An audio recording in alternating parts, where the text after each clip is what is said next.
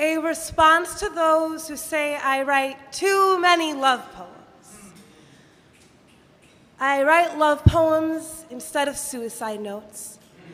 I remind myself that I am capable of feeling more than hatred. I don't give death a voice today. I don't give sadness the breath it needs to speak. I write a poem about your eyes so that I won't cry. Sometimes distraction is better than action.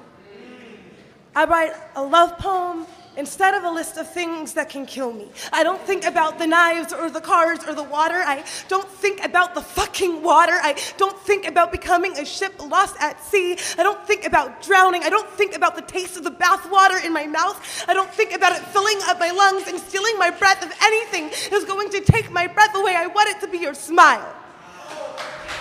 I don't care how stupid that sounds, because instead of my own obituary, I write about you, or her, or him, and I try to remember what the good feels like. I write poems filled with gooey words, and I let them stick to me. I let all this fluffy illusion keep me warm until I am cold no longer. I write love poems even on the days my grief forms puddles at my feet.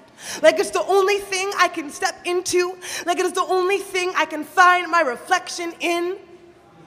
I even wrote a love poem when you left me, because I will always choose my heart breaking over my heart not beating, over me not existing. I think I would rather feel everything than nothing at all. This is not the easy choice, because on too many days I am simply living despite myself. I never thought it would be this hard to just be alive. So I have to give myself something to live for. Maybe that's cliche, but I think so far it has been working. See, I think most people on this earth deserve a love poem, deserve to be reminded of what the good feels like. I think most people never get their love poems, so I'll write them. Each one is survival.